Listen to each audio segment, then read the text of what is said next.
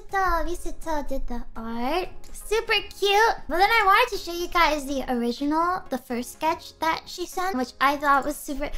we changed some things. I'll show you what we changed. I was supposed to match with Crony here, which I thought was really cute, but I felt like maybe we shouldn't be the only ones like wearing the exact same thing. So I asked for a sweater instead, but I wanted to point out something interesting. Let me see if I can... You see here, can you see? See, alright, do you see the chest area? I thought, part of me wanted to not say anything. I didn't want... I like that where we were matchy, you know? I think you get the point. I wanted to be matchy, but I just knew people would say something and say, Mumei isn't correct, or they made Mumei too big, or Crony too small. Or...